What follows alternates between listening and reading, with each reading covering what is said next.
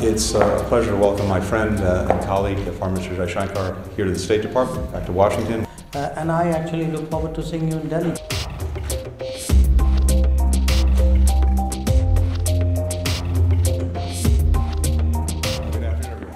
Very good discussions over the last weeks, of course, at the G20 in New York, at the General Assembly, and I'm looking forward to pursuing them this afternoon.